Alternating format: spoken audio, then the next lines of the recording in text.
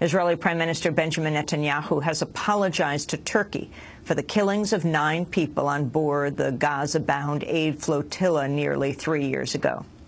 On May 30th, 2010, Israeli commandos raided the Mavi Marmara in international waters, killing 9 Turkish activists, including one U.S. citizen.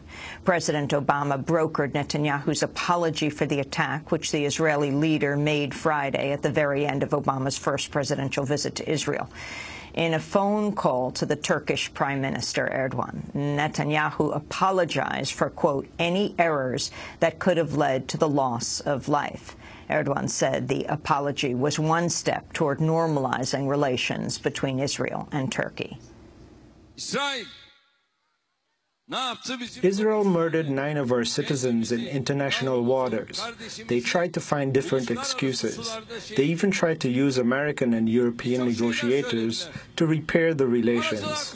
We told them that there would be no normalization of relations unless they apologized, paid compensation, and lift the embargo on Palestine. All Turkish opposition parties mocked the government for believing that this would happen. But it has happened. The phone call was a step forward. Israel did not agree to Turkey's call to end the blockade of Gaza. Roughly a day after President Obama left Israel, Israeli police raided a Palestinian protest camp on the outskirts of Jerusalem. Protesters had erected the camp last Wednesday within the E1 settlement zone, which bisects the West Bank and cuts Palestinians off from their land. More than 200 Israeli officers leveled the camp before dawn Sunday. Palestinian lawmaker Mustafa Barghouti said he and 4 others were arrested. An earlier encampment on the same site was dismantled by Israeli forces in January.